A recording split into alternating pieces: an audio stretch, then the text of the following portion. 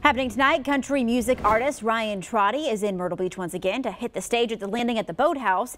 He also just joined the lineup for the very first Carolina Country Music Cruise, which hits the waters this November. WMBF News Today reporter Amy Kawata met up with Ryan and another local country music artist earlier today before their shows this weekend. She joins us now.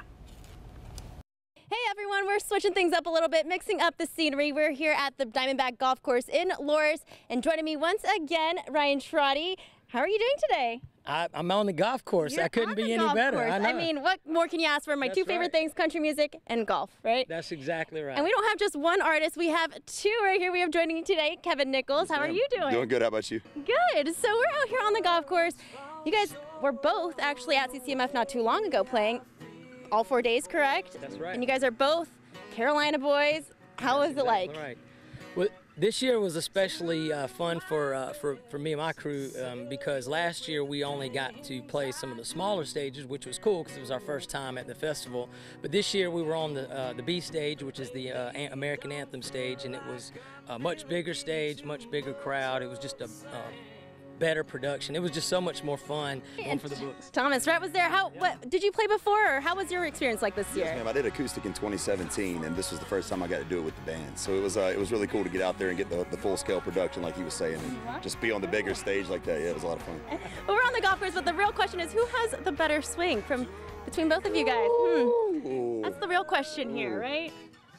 That's what people want to know. We can find that out right now. We'll have to let the fans decide. We'll let them find out. We'll play some video over this. You guys can figure that out for yourselves. But you guys are both going to be playing this weekend. You're going to be playing here tonight at the Boathouse tonight.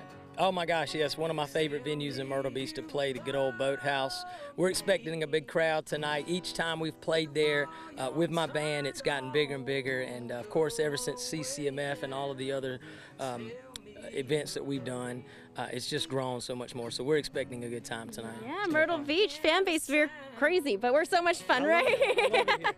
And Kevin, you're also going to be playing in town tomorrow. It's going to be a fun event. Explain what you're going to be doing. We're doing an event called Wolfstock for the Myrtle Beach Humane Society, and it's going to be where CCMF was at the Pavilion Place. And we're playing actually 6:30 to 8 tomorrow night, but the event goes from 12 to 8. It's going to be all day long. We are looking forward to that. Thank you so much for joining us. So, Ryan, CCMF, it's not over yet. There's a cruise that they're launching, and Little Birdie told me you're going to be on that. That's exactly right. So this is the inaugural Carolina Country Music Fest cruise, or CCMC as it is. It leaves from Charleston Port in mid-November, so November 16th through the 21st. All right, well, we're so excited for that, but don't worry if you can't catch him at the cruise or you can't wait that long.